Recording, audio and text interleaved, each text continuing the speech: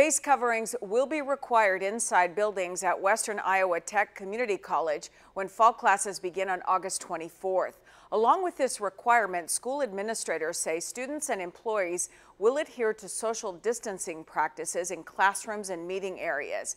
To help maintain the 6-foot distance, the school has reduced the amount of furniture and spread out tables and chairs. Campus events and activities also will be limited to college business only. The fall semester begins on August 24th for online classes and August 25th for flex courses.